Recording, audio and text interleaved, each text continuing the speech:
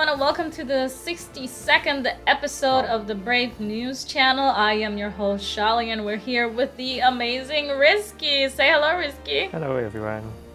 Wow. And today is a really super special episode of BNC, which is the show that brings you all of the latest information for your favorite application, Brave Frontier Global. Available to you guys on iOS, Android, Amazon devices, and Windows as well. I can never leave that part out in case, you know, we have first-time viewers and you haven't downloaded the app yet.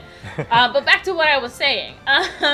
Today's a very special episode because we are celebrating the 7th anniversary of Brave Frontier Global! Wow. 7 years! Man. Can you believe that, Rizky? How does it feel to make it to, you know, such a high mark? Well, I think it's really a accomplishment for us, and not just to us. And I think it's a big applause to the players as well, for those who play since the first day in 2013 November. That was like really you know, something that is very uncommon for a mobile game. There are very little mobile game that has reached this milestone. So yeah, applause to everyone. And thank you for the players as well. Yeah. Agreed. Yep. Brave Frontier was the first project that I was ever assigned to after joining Gumi. So Brave Frontier is my baby, basically. And I've been attached to this project for more than 6 years now. So, you know, a good portion of the time. You know, not the whole 7 years, unfortunately, but I've been here for most of it. And it's been a privilege and an honor to participate in this project and bring our summoners such a fun and, you know, unique experience. I am just really proud of what the whole team has accomplished, and I'm ever so grateful to everybody who plays this game, and you guys, you know, watching out there. Thank you so much for loving Brave Frontier as much or even more than we do. Although, you know, let's not fight about who loves Brave Frontier more than each other. I don't think that's a fair fight. Okay, well, let's move on to, you know, what we can expect to the anniversary, because I'm sure everybody wants to know, Rizky. All right, so I guess before that, we want to share with you guys that because of your support and we can hit this milestone, we would like to show our gratitude to all players by having the mystery gift based on how many summoners watch this episode of BNC. So I guess more detail about this on like what are the rewards are going to be updated later on when the video is released, and through the official channel like Facebook and in-game news. But as you guys can see, you can already see something glittering there. So we're going to be getting gems. I don't think it's that much of a mystery, but I did ask the team, Rizky, if it was okay to share with everyone the details of how we can get these fabulous rewards, because they are excellent rewards. So actually, I'm going to be faster than the news this time around, and I'm going to tell you guys exactly what you need to do. So we're going to get 1 gem per every 1,000 views that we get on this particular episode of the Brave News channel. And this is going to count up to 4,000 views, so that's 4 gems, right? At 5,000 views, if we hit 5K, we're going to get 1 free summon ticket. And then after that, if we manage to hit 7,000 views, we are going to get an additional 3 gems for a total of 7 gems and 1 summon ticket. So the goal to reach here is at least 7,000 views.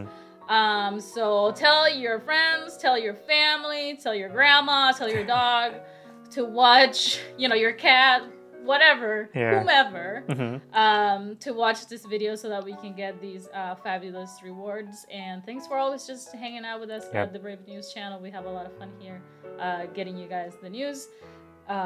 Excited to see what else is on the anniversary list. Let's go to the next thing, Rizky. All right, so I think the next thing will be a very good reason for us to actually watch this video, which is very beautiful wallpaper of our bestest goddess, best girl, Tillit. Best girl, Tillit. On the beach. You know, summoners wanted to go to the beach for a while, but a while. Only 7 years, right? 7 years. Only 7 years of waiting to go to the beach with Tillit, and it looks like she made it. I don't know where the summoner is at. Maybe they're in the water playing, but Tillith looks so relieved to have finally made it there. And look at those slimes, oh my goodness.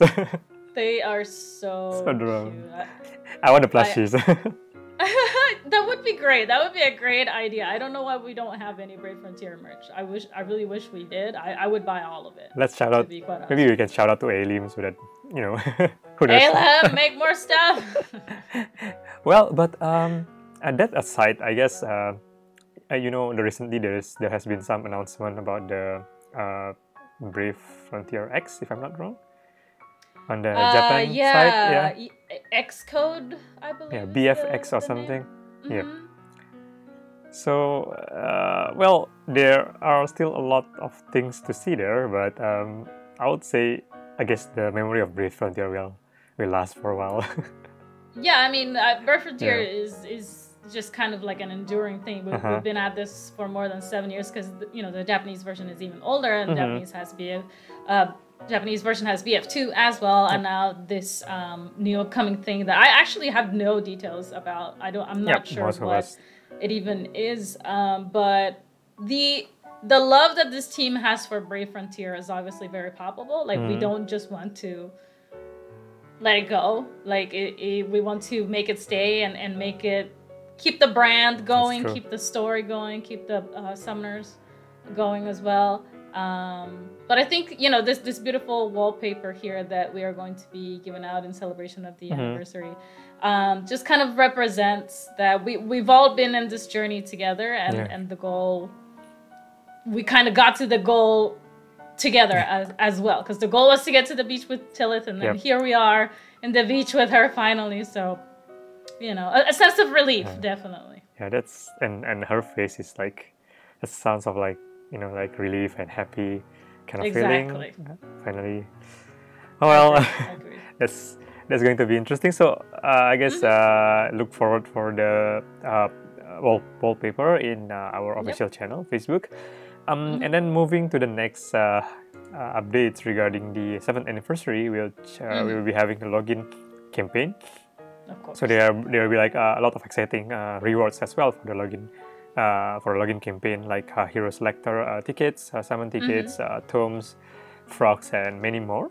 So do look forward for the announcement on the Facebook and official channel. The next slide will be a special 7th Anniversary Bazaar, where we can acquire 7th Anniversary tokens from the daily login campaign and exchange it in the bazaar itself. There will be materials to craft Omni Star Sphere. That's a very nice sphere that shows that your dedication in the game for 7 years. Of course, the Rex Mystery Frog, which has been asked by a lot of people. Oh yeah. Alright, then there will be an item refresh for every week during the anniversary itself, which is the usual supplies for tomes, golems, and Omni materials, as well as summon tickets. Wow. Refresh summon tickets. Nice. Yep, that's nice, yeah. And moving on to the next update that we will be having, it's going to be what's better than a daily free summon. So we are going to get the anniversary daily free summon, which includes some of the seasonal unit as well, as you guys can see here. Amazing. And you can log in daily to redeem your free ticket, and you can get those exclusive and limited units. So don't miss this logging in during the anniversary, because a lot of exciting things like tokens, ticket that you can collect from the daily login itself. Yeah. All the things, a bunch of free things, you know, including free summons on the daily. I don't have any of the units featured on this slide, by the way, so having one of them would be really nice. Hopefully anniversary luck is on my side, but we'll see what happens. All right, so moving on to the next content, still part of the 7th anniversary, which we are going to have these Shadow of Memories. So it's a battle with Kranus, and you can obtain Chaos Core Sphere in the normal mode, and you can craft it to the Luminous Core Sphere in the hard mode. So this name sounds familiar, especially for you guys who play the Grand Quest. So maybe I can pass it to you, Shali, to introduce further about Kranus. Right. So I mean, Kranus is somebody who has already been in Brave Frontier for a while, Brave Frontier Global specifically. But if you guys can remember, a little while back, we found out that Kranus has both a dark and light mode, and obviously this would be the light mode of Kranus. And Kranus is kind of encased in this metallic body that was actually made by Gazia when he was distilling the void from Draeger's mind.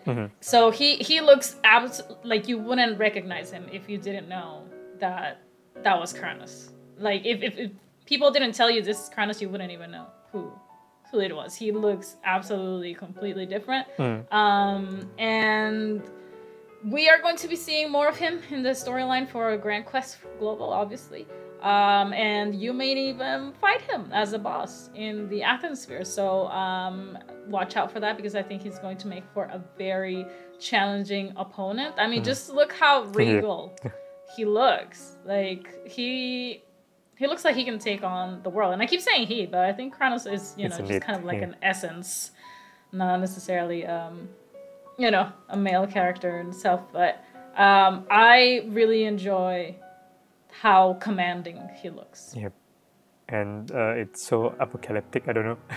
I don't know. It looks like a very this kind of like angel that will destroy everything. Yes. Agreed. Exactly. If you were to ask me in real life, hey, do you want to team up to go beat Kranus so we can save the world? If you showed me this picture of him, I'd be like, nah, I'm good. I don't think I can win. It's just too intimidating. That's intimidating, yes. Yeah. Okay. All right, let's move on to the next piece that is still connected to Kranus here. Yep, that's about the Grand Quest X series. So that will be the final episode of the Grand Quest X7. So you can choose which side to go with Kranus or Selja. You can fight different final bosses on each path, and you can obtain different sphere rewards based on your choice. Now, the thing is, the choice is permanent for now. That's very interesting. It means that you can only choose one, and there might be some updates in the future to allow you to choose another path again. So this is very interesting idea, though. I mean, like we never really explored this, and I hope you guys made the good choice. Or I mean, if you are wondering like how is the other side doing, you can always get a friend who plays together, and then you try path Kranus. You try the other one. Your friend will try Team Selja, and you try Team Kranus, and then you see how the story goes. Although it's a little bit difficult to meet your friend in this kind of time, but maybe you can share like a video call or something. Well, I mean, you can always message your guildmates on Discord or something and be like, I'm gonna go on Selja path and try to see how the sphere works out for me. Maybe another guild member is going to go for Kranus, and then they're gonna find out, and you can share back and forth and kind of give your opinion as to which pick was the best pick and why, and kind of have that discussion amongst yourselves. But I very much enjoy the fact that the choices that you make here 100% matter, because you can't really go back and undo it. So if this were a real world scenario, like you only get the one chance, right? Like there is no continues or respawns in the real world. So. Like a save point, you can use the save point to reload your progress. So it's going to be interesting, and I think it will be interesting to see how players choose which team they want to join. So it's not so much of a team, but I guess this is a team. Like whether you side with Kranus or Selja to fight different kind of bosses. We'll see what happens. I'm very interested to see the numbers at the very end, like who's been picked the most. But. Right. All right, well, do look forward to that. Moving on to another unit that's going to be making an appearance during the anniversary here. We have Sheena. Sheena is a character that we have been hearing about through other units that we have presented from BF2 already. Now, Sheena is the girl with the relic gun. Here she is. The reason why she has 2 relic guns in the picture that you guys are seeing on the slide is actually part of the story that I don't want to ruin for you. But basically, people are after Sheena because she has a relic gun, and people know how valuable it is, and she's just fighting off the bad guys in the process to protect her her treasure. Yep. And then a lot of people kind of get involved. You know, the fighting nun gets involved, the sheriff gets involved. You know, we learned recently of Carlos. Carlos is the boy who got kidnapped that helped Sheena cause a very big distraction. And yeah, I don't want to spoil any more of the story. Hopefully you guys get the unit and kind of piece all the things together by reading into it. But I love how shiny her artwork is. She gave me a vibe of Rickle, you know? Yes. Yeah, but a more modern version, I guess. Yeah. Which, you know what I was thinking, and I don't know that this is true. This is just my speculation as lore goddess. My theory is that these relic guns that somehow made it into the storyline may be the ones that Rickle had in the past. And Rickle always had the two, but maybe at some point they got separated and one went the other way and then another one the other way.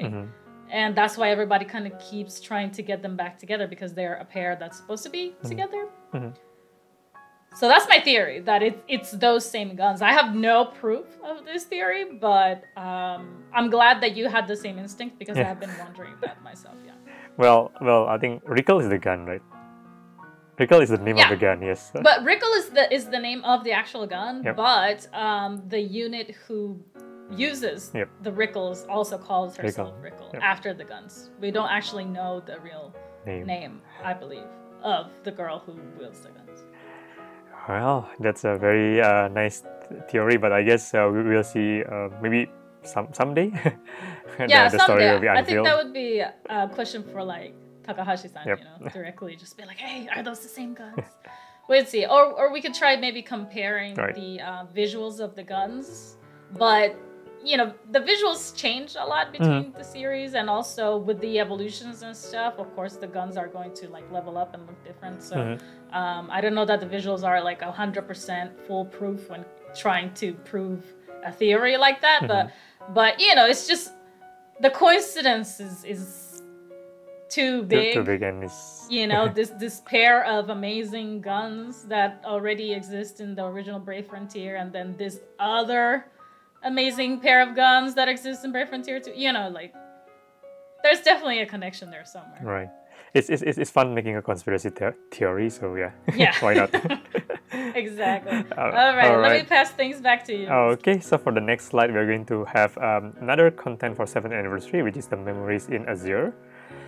So well, Tilly finally gets to go to the beach. It's fun to be had under the sun, and you know, I guess just looking at this the explanation, we can kind of like can anticipate that the story going to be fun, because like all the summer series unit and with the beach with Tilly. And what's more fun than the story itself is going to be you are going to get Ezra as a reward unit. I think this has been something that people has been asking for a while. We are going to go into more detail after this slide, but just last item on this dungeon, which you will get the wish jar tokens, and that you can exchange for exclusive event I'll give called Rainbow Bubble. So yeah, a lot of interesting thing there. Maybe I can pass to you, Charlie, for the unit. Right. So I am also hoping that this event is very fun. The one with Sunny and Krissa was really fun for last summer. So, but this time around we get Ezra as a reward unit. So let's go take a look at Ezra. She looks like she's about to murder the entire world all by herself. I mean, I don't know that we've ever had such... I mean, Ezra has always been a kick-ass character. We know this just based on her nature, being such a popular character of the Anniversary series as well. But in this, I think this version is probably what would have happened to Ezra had she not been saved in the end of the story of the Anniversary saga. So had she not, I mean, she probably would have been one of the most powerful beings in the whole of, you know, the Brave Frontier universe. I mean, but that's the thing, that's the feeling that the visuals are giving me anyway. But it's amazing that we get this as a reward unit to celebrate the anniversary totally free. You know, a fan favorite. She looks amazing. Right. Very excited. Risky, any thoughts? I think it's yeah, like what you said. This it looks really menacing, and then like she's going to destroy her enemies like, in a swift manner. I like those two. The dual wield. I keep using that here. Dual wield. I mean, she's dual wielding. Yeah, dual wielding. Yeah. That I don't know. I think that's his one sword from one sword that is really symbolism. Are you saying they look familiar? Yeah, look familiar. Yeah, perhaps. Porzans, I guess. Yeah, I mean, I was thinking the same thing. And then the other one looks very nice and sleek, like it belongs to a certain elven knight. Yeah. Yeah. Oh. No, I'm with you there. I'm with you. Very observant, Risky. I'm very impressed with you with your assessment. I'm going to be interesting to see. I mean, like the story itself should Ezra did. I mean, like we didn't manage to rescue her in time, Exactly. and what will happen to her, and why are those two weapons with her? Yeah, wow. That's what I wanted. I hope nobody died in the making of this unit. Finger crossed. We'll have to see. But she looks amazing. Definitely don't miss out on this chance to get fan favorite Ezra. Right. She looks amazing. But I mean, if we're gonna talk about fan favorites, we have to talk about the ultimate fan favorite unit / character of all time. It is Tilith! Tilith! Wow. Yes, look at her. Beautiful. I know that my job is to like describe her, but I have no words right now. Yep. Because I'm so excited. She looks absolutely beautiful in her beach outfit, Tilith. You finally got to go to the beach, girl. We're sorry we kept you waiting. You know, as summoners, we have a pretty busy life, fighting evil every single day, and going on quests and adventures to make sure that the world is safe. But we made it to the beach. You know, she's got the drinks in hand. Looks like she's got a snack on the other hand. Yep. And the color palette. Yeah, it's just awesome. I promise you, this is not an exaggeration, that like 70% of the things that are in my closet are that color palette. Yeah, it's iridescent, like neon-y, emerald, pink, green, blue color. Yeah, that's my jam. That's my jam. So I had been saving up my gems for a while now, and I wasn't sure what I was gonna use them on. And now here it is.